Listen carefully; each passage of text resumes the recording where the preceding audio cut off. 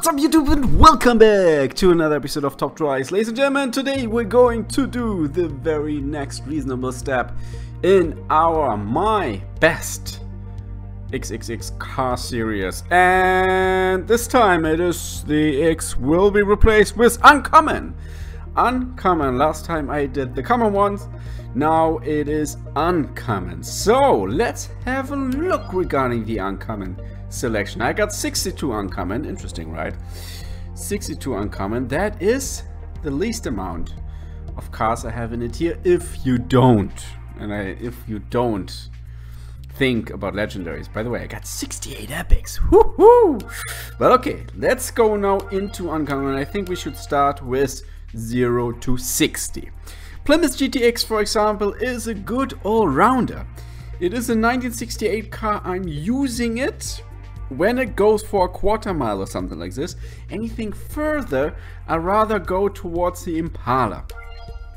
The GTX is actually not bad. 10 RQ points, goes to the maximum of uncommon points. Has good peak and power and torque, and you can see here my win ratio is definitely more interesting here rather than with a common one, which is a little bit more. Many of you realized or like pointed out that win ratio for common cars is not really a good indicator if a car is good or not, because when you use it right, you will just win, but so many people will just try to beat you when they see that you actually use a common car for something.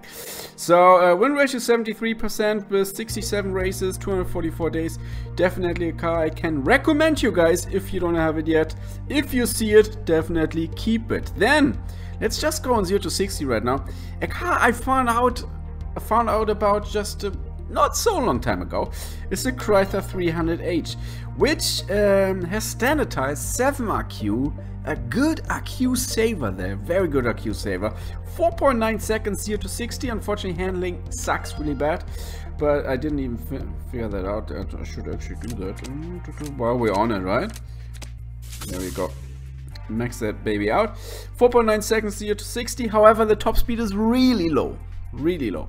So if you have a 0 to 100 challenge, make sure you're not using this car. Otherwise, you most likely will get disqualified or losing really bad.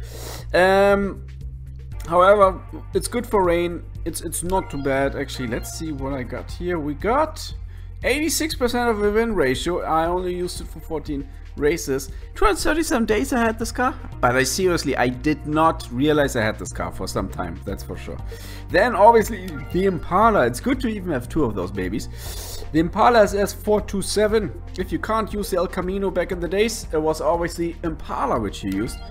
424 peak power, 495 peak torque, 653 days, 340 races, 70% win ratio. Really good. Let's see the second one. 637 days and 76% win ratio. Really, really good. I can highly recommend you this car. More than one. Definitely more than one. Then we have the Chrysler Newport. I mean, do you need it? Do you not need it? Maybe, but then again, sometimes you might have a Chrysler Challenge or whatever. So if you have some slots open, why not? Keeping the Chrysler Newport is not too bad.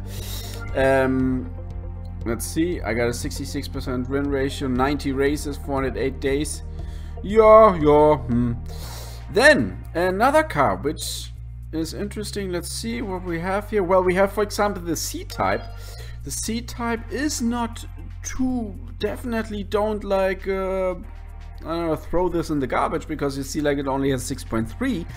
No, because it is actually a pre-1960s car, and those are very rare. I mean, there are not so many out there, and this one is not a bad one. 6.3, 75 in handling. Obviously, since it's pre-1960s, you cannot think about any kind of traction control, ABS there, no driving assistance there. Obviously, this is just a wheel, 4 wheels in the wheel, and steering wheel. Oh gosh, I was like, what is the word again? Steering wheel. 4 wheels and a steering wheel and your engine. That's all you need for this one. So, however, the weight is pretty interesting with 868 here. What else we have here? 0 to 60, obviously, I mean the Renault Twizy. I must say, when I saw it, when they had the French Renaissance update, and before they had the French Renaissance update and they had the Top Drive show, when I saw that ride, I was like, oh man, the Twizy.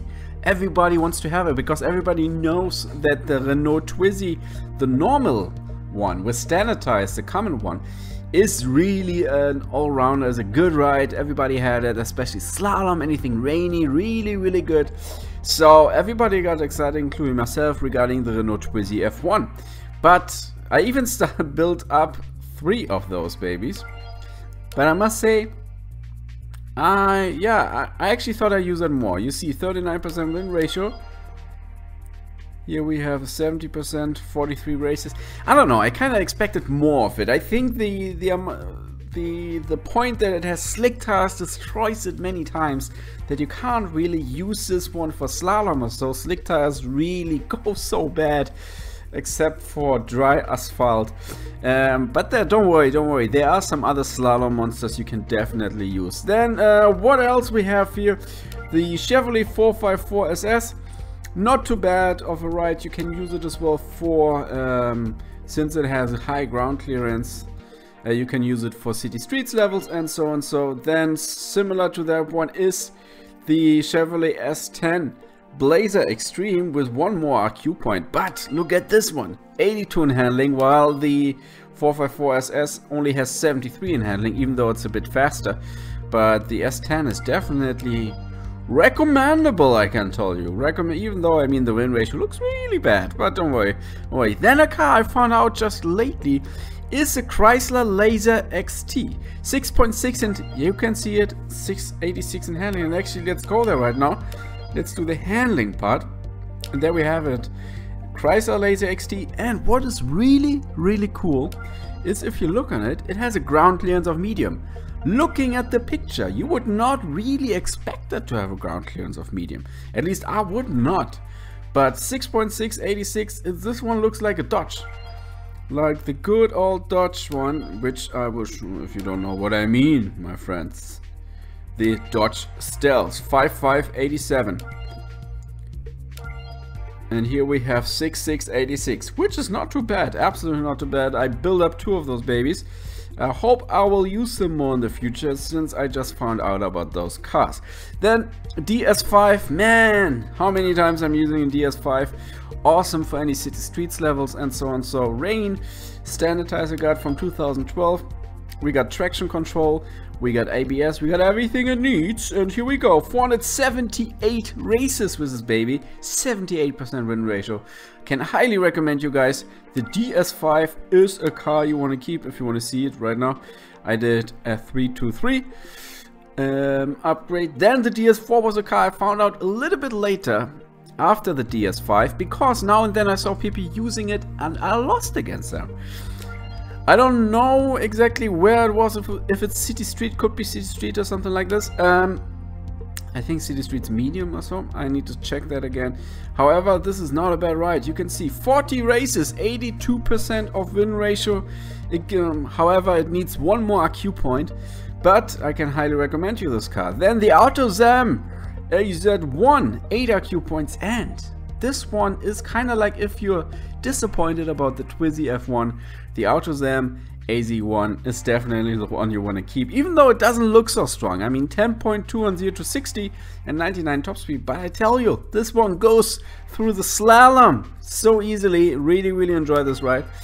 Let's see what we have here for a win ratio, only of 57, but don't worry guys, this car is definitely worth some investment. Then yeah, you see we have here a few ones which are actually very interesting. For example, I can highlight the Mazda RX-7, 69 and 86. The Mazda RX-7, the other one from 1978, because 7585, but standard tires, ladies and gentlemen, standard tires, good for rain. Then another car which I used many times is the Pontiac Fiero. 8.70 to 60, 84 in handling. Unfortunately, yeah, ground clearance of low, so make sure that you don't use it for the wrong times. Volkswagen Corrado. I did not really use this car so far, but I really enjoyed the stats. 152 in top speed, 6.4 seconds 0 to 60, 84 in handling. Yeah, so then let's have a look regarding some other Then we go, for example, now into four-wheel drive. And there we have a couple of cars I can so recommend. The Ford Ranger, my god, it's such an amazing ride. It's really such an amazing ride because it has 79 handling, all surface tires, four-wheel drive, 9 RQ points. Seriously, if you need an RQ saver, this is a car you should have, maybe even 2 of those babies. Because let's say you have I don't know, you have a track set where you have 3 fast tracks and 2 tracks where you actually need to use let's say you have gravel or something like this, and you feel like, ah man, I don't really have lower Q cars for this one. So what you want to do is using those babies, 2 Ford Rangers, and then you can go legendary maybe on the 0 to 100 or on the test poll or something like this and really get those amazing points with it. I'm telling you, the Ford Ranger is an amazing ride. I really enjoyed it. I had it for such a long time, I never really used it until I finally understood that this car is crucial if you want to be successful. 77% win ratio speaking for itself. Then we have a couple of cars here, I don't know yet. I can tell you the Chevrolet Blazer is a good car to have. It is an off-roader. There are not many off-roaders. I mean, we got this one now with the Italian Renaissance update, the Fiat Campanola. Another off-roader. It has a brother, a rare brother I think, which is apparently really good. I'm keeping it. It is actually right now locked, and I will actually keep it. I will see where we can go with this baby. Then we got the Subaru Justy 4-wheel drive standard tires if you need anything for rain. Same with the Ford Ranger 8766 standard tires. I used it many times, however. But yeah, it's a hit and miss a little bit, a hit and miss ride. I feel like since we spoke about the Ford Ranger, I don't know if the Vauxhall Frontera, sorry, is worth it, because I don't think it comes anywhere close regarding the handling of the Ford Ranger. Plus, I mean, let's see this ABS and traction control. Okay. Both have ABS but no traction control. That's interesting. Let's see the weight actually. 1.5. Well, this one has 1.7. Interesting, interesting. Then let's see something else. Not four-wheel drive. Let's see. Do we have off-roaders? We got 4 off-roaders. There's one car which we missed out on in the four-wheel drive section. It is a Volkswagen Country Buggy. Yeah. I mean, looking at it, I would, it's tough, it's tough. If you look at the Volkswagen Country Buggy and you look at the Fiat Campanola, but the Fiat Campanola has way less handling. The Buggy got like 8 points more handling. However, we got a four-wheel drive against no four-wheel drive. And the Fiat Campanola is a bit faster and got four-wheel drive. Difficult. Then we got the Chevrolet Blazer, then the Hummer H1. Oh man, they're all like kind of like on the same section. However, definitely not too bad to keep some of those rides. Let's see, anything what I'm missing out, anything what could be interesting.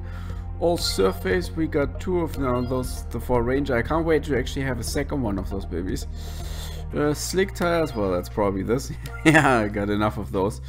Standard, yeah, all surface, off-road. The rest is not really that important. I mean, one thing what we could look is actually here, not handling. Sorry, not handling. No, let's actually see the top speed. And there you see it is a Chevrolet Impala SS with 162. Then we actually got the Mercedes-Benz E-Class from 1994. Obviously, we got ABS at least on this one. Obviously, this one doesn't have ABS. As Jaguar C-Type, the Chrysler Sebring is, yeah, it's actually an all-rounder car.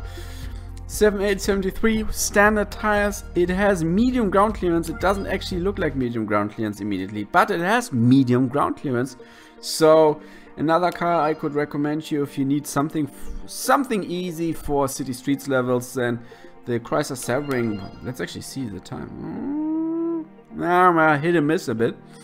But since it has such a balanced out stats, 143, 78 and 73, it's not really something, except maybe top speed, but the rest is not really like standing out, you know. Sometimes you have a car like, if you go here, like this one, like the Chrysler 300H, you have a car, you know exactly what is the strength, you know, okay, 0 to 60, 4.9 seconds, you can count on that, especially when it's rainy, beautiful. But that's it. Then you know, like, okay, woo, once it's going into a turn, you're going to have issues. So this is the car I'm really using only for like a quarter mile or 0 to 60 chance. That's all I use for it. However, that's where I know where I need to use it, and that's why it's useful. So, ladies and gentlemen, do you agree with my list? Is there anything, any car which you use and I did not have, or maybe I have it and I did not really feel about it yet, or didn't think about it, then let me know down below in the comment section. I wish you a pleasant weekend. That was a Casual Mobile